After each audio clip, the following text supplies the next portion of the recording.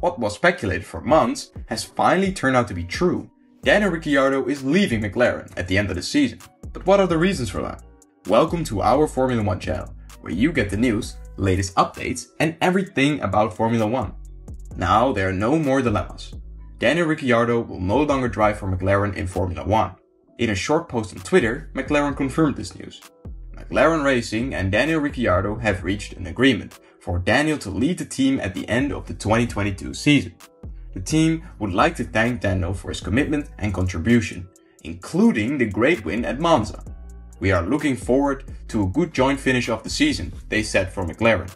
It has been an honor to be part of the McLaren family for the last 2 seasons, but after several months of discussions with Zach and Andreas, we have finally decided to short my contract and part ways by mutual consent at the end of the season, said Ricciardo.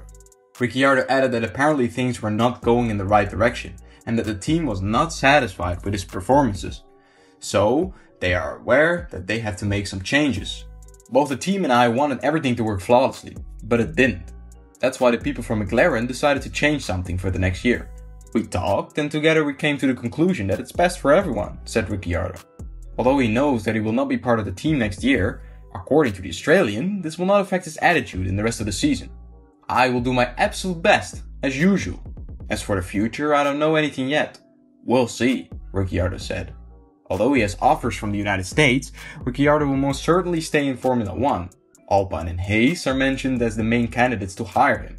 For the early termination of his contract with McLaren, Ricciardo will receive about $24 million.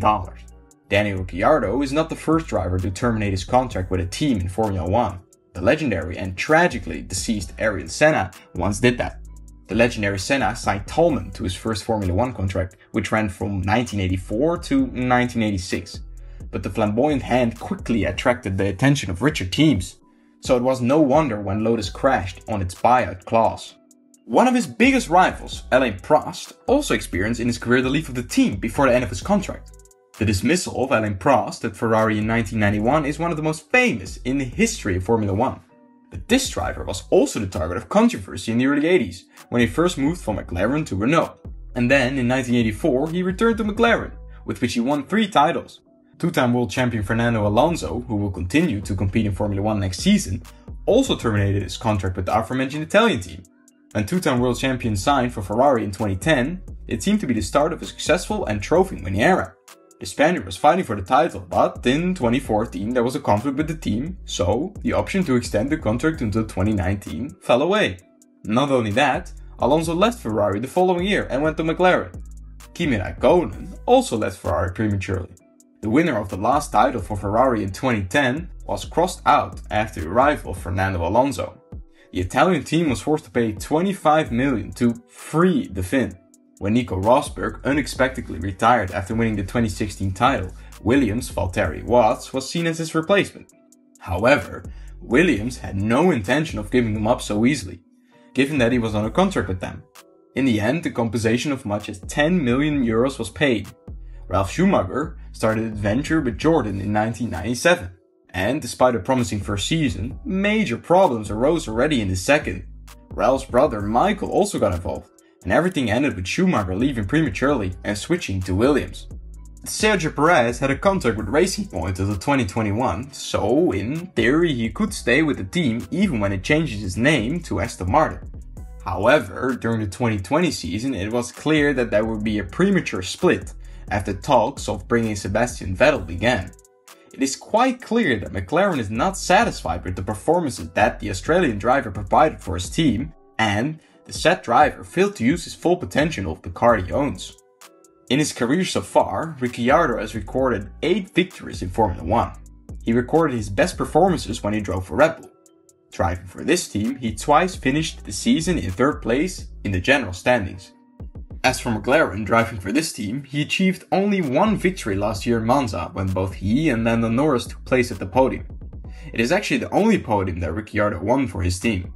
This is inefficient for the ambitions of the mentioned team, which grow from season to season. This season, Ricciardo's best finish was on home soil in Australia, when he finished 6th and only scored 4 points. The performances are much weaker than the previous season, and as a logical sequence of circumstances, the termination of the contract with McLaren followed. Lando Norris fit in much better with the team in their car. This season, Norris won points as many as 10 times, and on the track of Imola, he won a place on the podium. In terms of performance, for a Formula 1 driver to pull off performances, he needs to be fully one with the car. We didn't manage to be as comfortable as Lando was, especially when it came to pushing to the absolute limit. We put a lot of effort team side to see what we can do car side to help him. He put in a lot of effort as well, but we still didn't manage to unlock these percentages that we were missing, said Mclaren team principal Andreas Seidel. Mclaren wants to be more competitive with the teams at the top and not fight for 4th position with Alpine, who are reportedly interested in Ricciardo returning to the ranks. Red Bull, Ferrari and Mercedes have 2 equally good drivers, while Ricciardo is evidently trotting for Norris, and is far from the level provided by the young British driver. Lando is clearly one of the superstars of the sport, and the goal is to have 2 drivers that can race each other hard, as you see in George Russell and Lewis Hamilton at the moment, or Carlos and Charles, and even Sergio and Max are racing each other hard. So I don't see why we shouldn't be able to field 2 very competitive cars, said CEO Zak Brown. Ricciardo intends to stay in Formula 1 next season, although there have been some rumors that he could drive for Mclaren in some other racing series, such as IndyCar, Extreme E and Formula E. In a post on Instagram after the termination of his contract, he seemed quite disappointed, because he tried to record the best possible performances for the mentioned team, but still things did not go in the right direction he and his team wanted it. Ricciardo is a really good driver with a lot of experience in Formula 1, and surely other teams will be interested in cooperation after breaking up with Mclaren. For now, Alpine is the favorite for his signature. This team was most often mentioned as the new environment in which Ricciardo will perform in the coming seasons. In the meantime, it was mentioned that Ricciardo could continue his career at Haas. It seems a bit surprising that the US side are interested in his services, given his disappointing form. On the other hand, Haas probably wants an experienced driver who, with the changes made to the car, would take the team to a higher level. So for now, there's an interest in Ricciardo staying in Formula 1, and we will see what decision he will make. It will also be interesting to see what kind of performances he will record in the future for the team with which he had terminated his contract with. Maybe Daniel will try to show that Mclaren made a mistake. As for the mentioned team, it has the ambition to find a driver who has the same potential as Lando Norris, and who will be able to provide much more in their car than what Ricciardo gave the team.